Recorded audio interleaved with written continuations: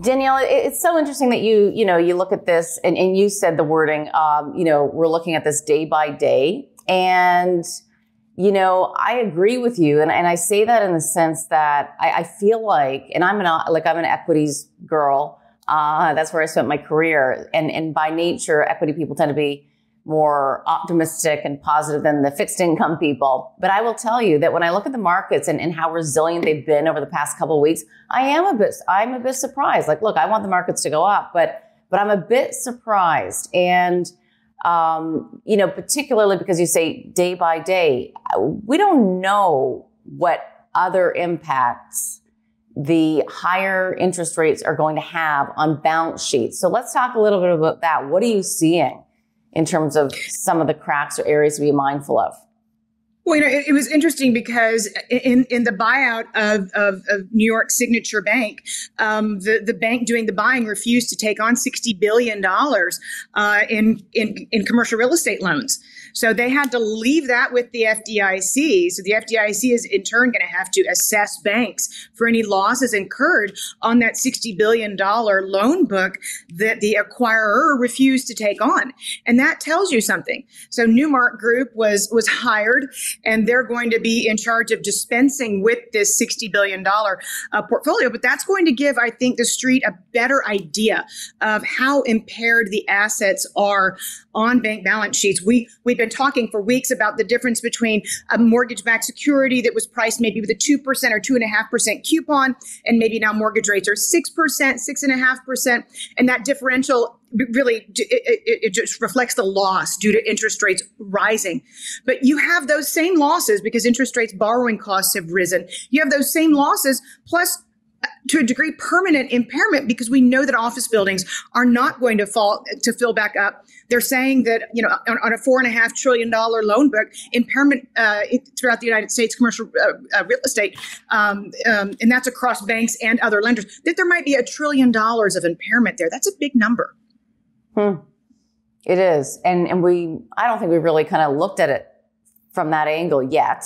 I mean, I'm sure you have in your conversations. But I guess one of the questions I would have as well, I mean, investments is a lot, investing or actual securities, it's a lot about timing as well, right? So in other words, the issue with SVB was that they had these long duration bonds. At some point, they would mature at par. In other words, you would be made whole, you'd be able to pay your depositors, but the timing did not work for them.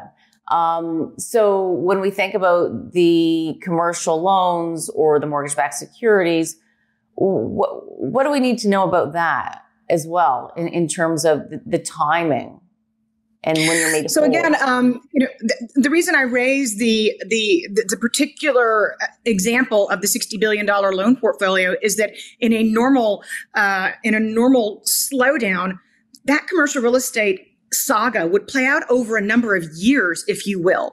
But because of the immediacy of what's just happened with banks, and because the deposit flight continues into 5% yielding money market funds, we're not going to have the same grace period, if you will, to determine what the valuations are for the underlying collateral backing these loans.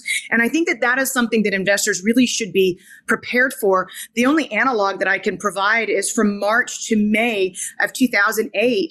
After the Federal Reserve first opened the discount window to securities brokers, the S&P 500 rallied 15%.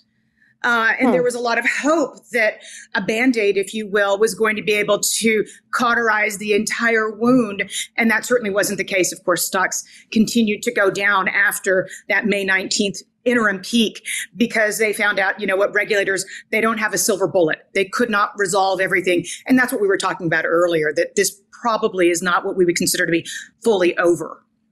Right. It's interesting as well when I think about how the FDIC came in and the organizations and the government to kind of save the day. I said to somebody the other day, I'm like, look, someone's going to pay the price for this. And he said, no, because they're just loaning the money out.